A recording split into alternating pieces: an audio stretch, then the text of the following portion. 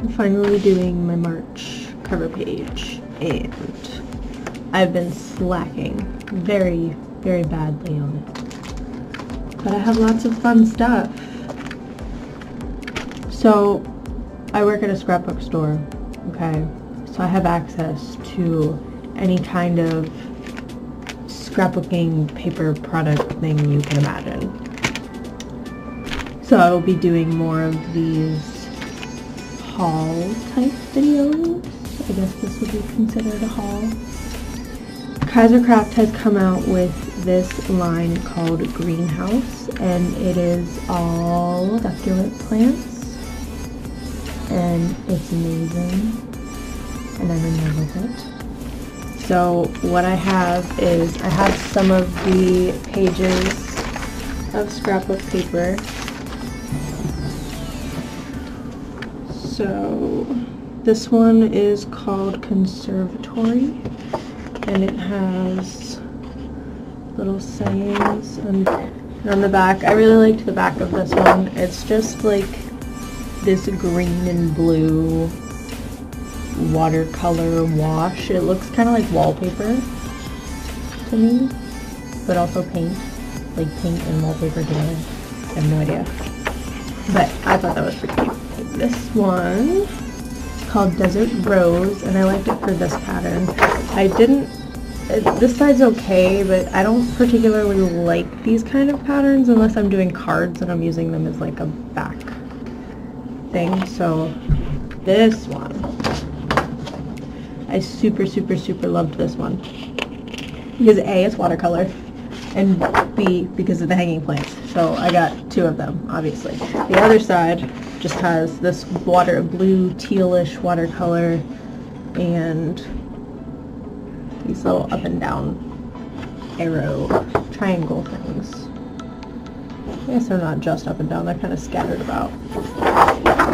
This one is called Agave, and I was actually going to use this in my journal up here in the corner, and because this matches the turtle that I have for January.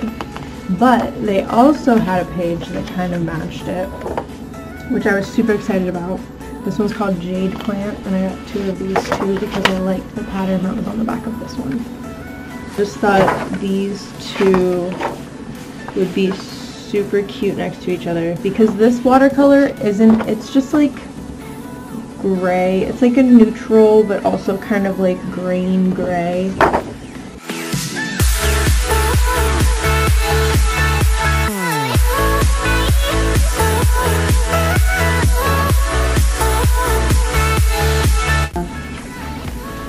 So I'm just going to do a quick little click through in here. So I used some of them already, but there's 2 pages of each one. So there's this page,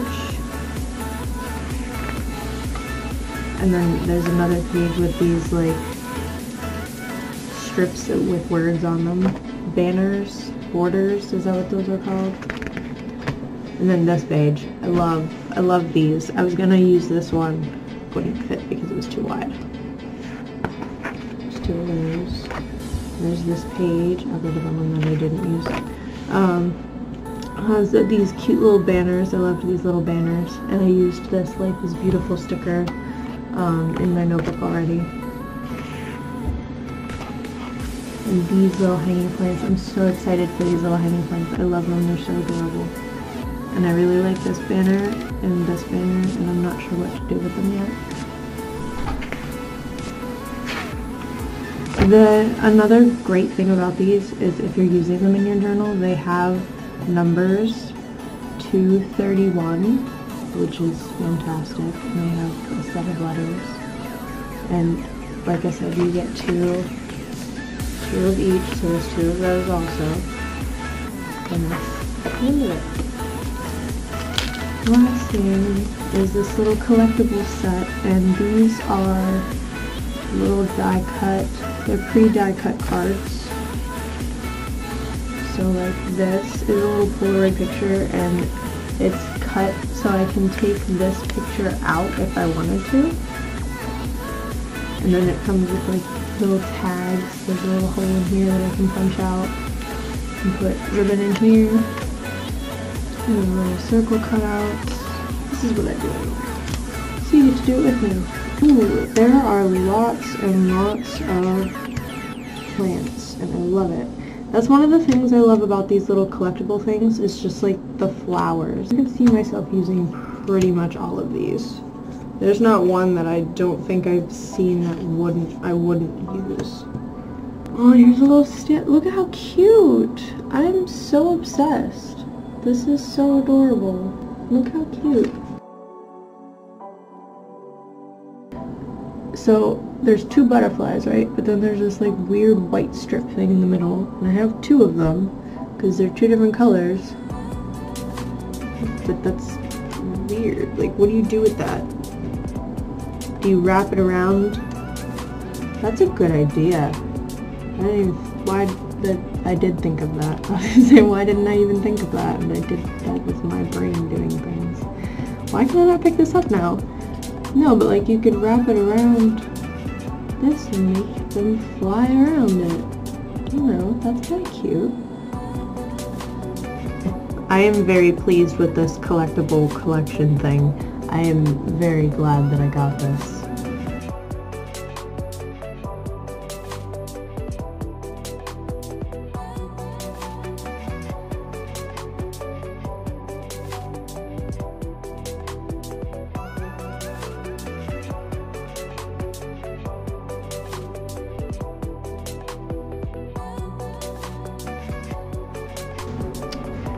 Alright, let's do this, shall we? First I'm going to take each of these and cut them down to the size of these papers that I need.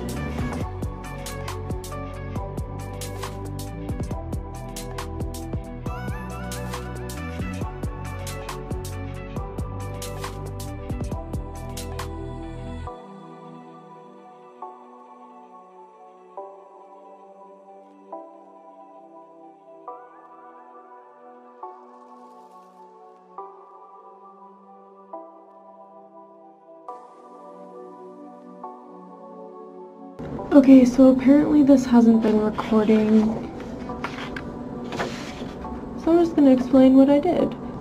I used this little tool thing to cut the edge off the corner here to make it fit in with my book, because the corners of the book are rounded. So after I did that, I pasted down these pages, and then I put washi tape in the middle to connect that crease. Otherwise there would be two pages that are kind of just hanging out. So after I did that, I cut out this piece to fit right here, and then I cut out this black piece to be a mat underneath it, just like that. And I'm gonna write March on the inside of here. I'm currently looking for a piece of ribbon to put on here somewhere, because I think that would be adorable. Yeah, okay, so this is what I'm using. Do this.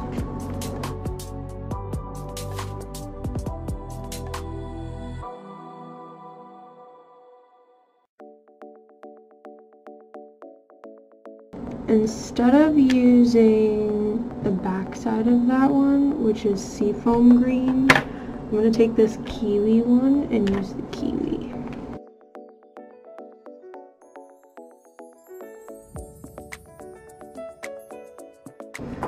And then I'm going to take black and go on the inside where the shadows would be. Well, the shadows I'm doing closer to the dark green, whereas the highlights I did kind of further away from it.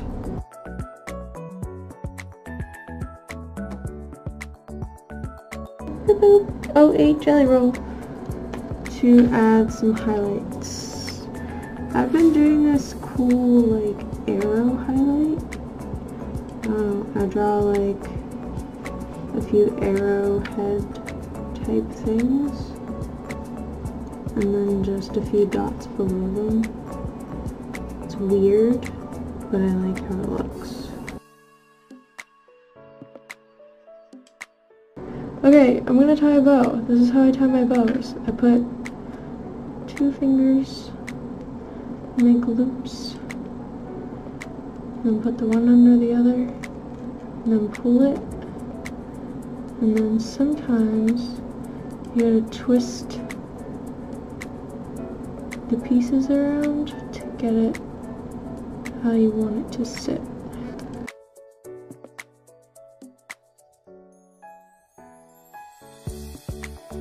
It's looking a little wonky. Sometimes you gotta start over, and that's okay. Ta-da! And we have a bow. That's a fantastic idea. Okay, so we have our little corner piece. I'm gonna cut this down a little bit. So I'm gonna put that on this piece. So I haven't put this down on this black piece yet. I'm putting this on here. And I'm gonna wrap it around this double-sided tape. This is from Express It. And I want to say this is 1/4 of an inch. So I'm just going to take 2 pieces of this. I have to see where this folds over first, and then put the tape where it folds.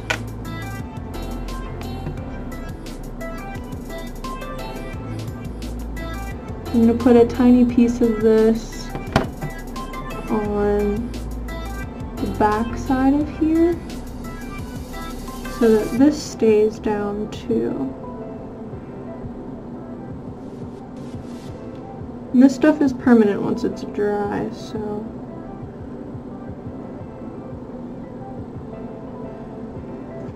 oops. So we put it in the corner.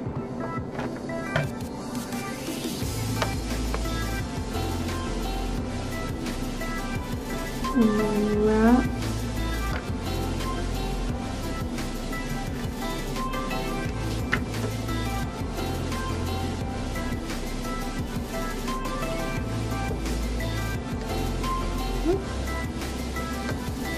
And little pieces around. You got yourself a little bow. Look at that. Okay, let's see if we can do it again.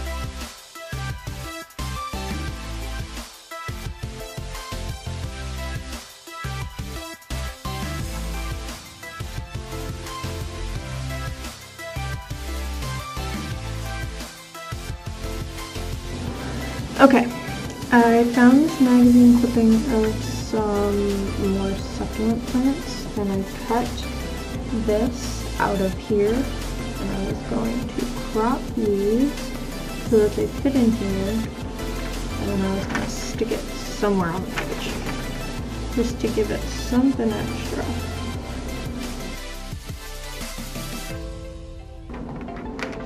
And then I'm actually going to do this with scissors because I feel like my cutter thingy is too strong for this paper. Truth. We fit. Maybe just a little tiny bit needs cut off the top. I'm going to use this Tombow Mono liquid glue. I'm using the little side, because this is little stuff. And I'm gonna put it on the Polaroid frame.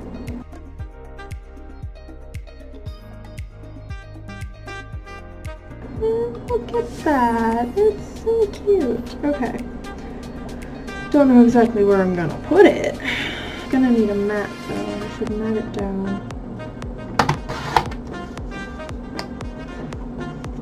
So then we have the mat for that.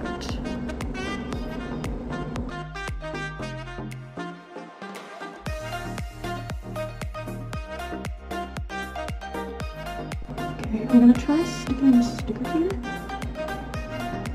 Is that looking how this looks? It comes at March. Here's another one. Oh, also found another magazine clipping thing and printed out, or not printed, but cut out this little cactus guy. He needs a mat too, but we haven't gotten that far yet. Looking back, I don't know if these are the same. I don't think they're the same. They look similar. No, definitely not the same. See, the only problem I have with this is it's going to cover up this, and I like that. So, my thing is I'm probably going to need a smaller one if I'm going to do that. In which case, I can use one of these ones, like this one for example, and stick it up in the corner here. I'm trying to tuck. I like tucking things underneath other things because it gives it like dimension. See that blends in. That needs like something behind it, I feel like. Or does it? I don't know. I feel like it's kind of the same color. But there is a flower group in here. Like there's this one.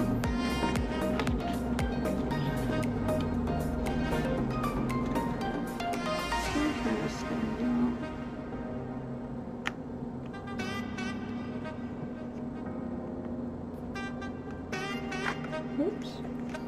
I need to cut another mat for that too.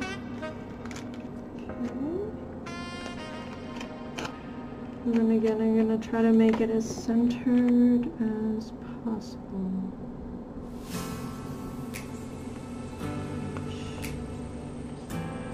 Okay, looks pretty good.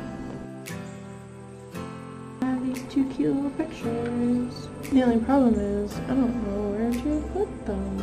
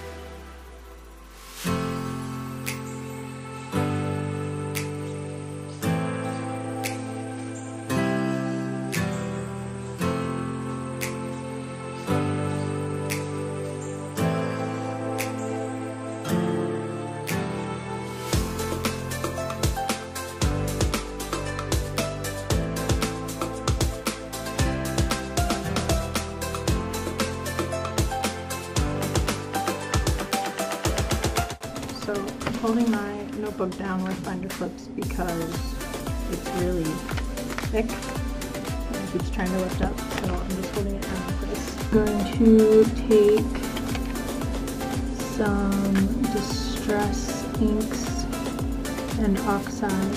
Not entirely sure what the difference is. I will look into that and put the difference between ink and oxide down in the description, because currently I do not know. But I'm going to be using these little cotton, just threw it on the floor, using these cotton balls as sponges, because I don't want to waste a sponge. So I don't know if this, I think this is green. Oh, there's cat fur all over here. Yeah, it's a green. I'm going to start with the lighter green first and then go into the darker green. And I'm putting it on this side. This would probably work a lot better with a sponge, but I like to be difficult, so I have sponges. I'm just, if you can't afford a sponge, this is a great option. You still get good results. And this, when I say sponge, I'm just talking about like this. This thing comes off and you can replace it with a new sponge. And I have replacement sponges, but I'm just lazy and don't want to replace it.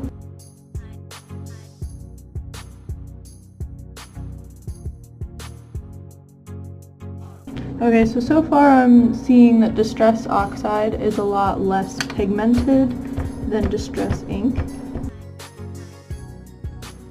Just realized I forgot to light this candle at the beginning. I was gonna do this, and I just burned myself trying to light it. Apparently I'm not very good at lighting candles, guys. There we go, vaporizer. Mini mister. I'm just gonna use that to spritz my page a bit. And I know some of you are thinking, oh my god, she's getting her bullet journal wet. Don't worry, it's perfectly safe. Before you spray your page, it's important to have your heat tool handy, because otherwise it bleeds through too quickly. If I would have had my heat tool handy, I would have been able to dry it quicker, which would in turn not have caused this bleeding effect. At least in theory, that's what I'm hoping, but because I wasn't prepared. Let's try it again, because why not? I like experimenting. Journaling is all about experimenting, right? Why does it have to be perfect? Everybody's always like, oh, I want it to be perfect. It doesn't have to be perfect. It's art. Not all art is perfect. Right? Where did my little... See, I'm not perfect at losing things. Where did... This is why I can't film videos like this and talk at the same time, because I end up losing things, and then this video is going to be like forever long. But I'm going to take my Oxide stuff again and go back over that. Try to cover up some of these words that I accidentally made pop through. We're going to try this again. You ready? Everybody hold your breath, because I know it's coming.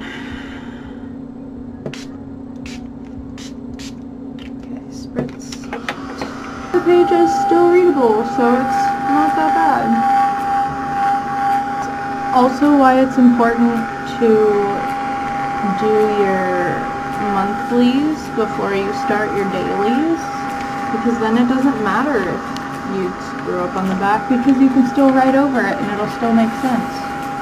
But because I'm doing this 3 weeks in, it's only 2 weeks, or 1, I can't count, who knows. I'm going to spray it on my hand first, because that was a tip. Oh, I'm spraying it on the wrong hand. That was a tip. So spray it on your hand and then just like drop it on there and drops, and that'll give it an effect. You keep spraying it backward. I am making a mess. See, this is why I grabbed paper towels. This is why paper towels are important. But now I made a bigger mess than I had before. That's okay. Art is allowing yourself to make mistakes, because those mistakes turn into beauty. Let's see. I'm going to work on this march here. And I'm going to do it like I did the other side. So we need that paper.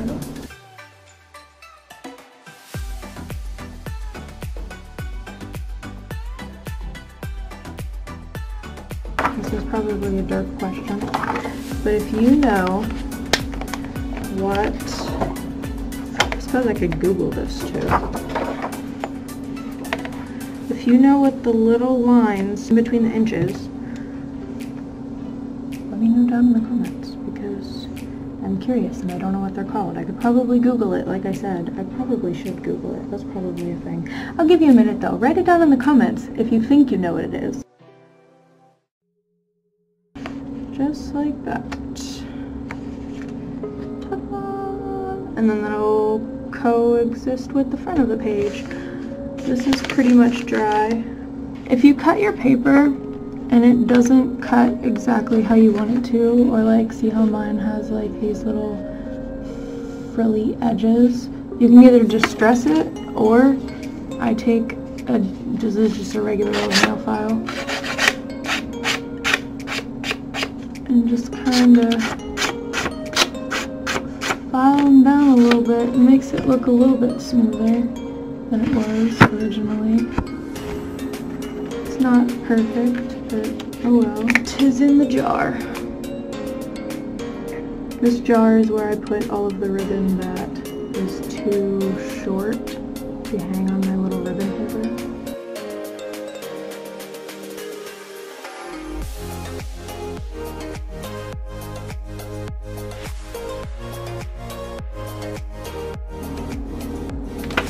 Using the same colors as I did last time.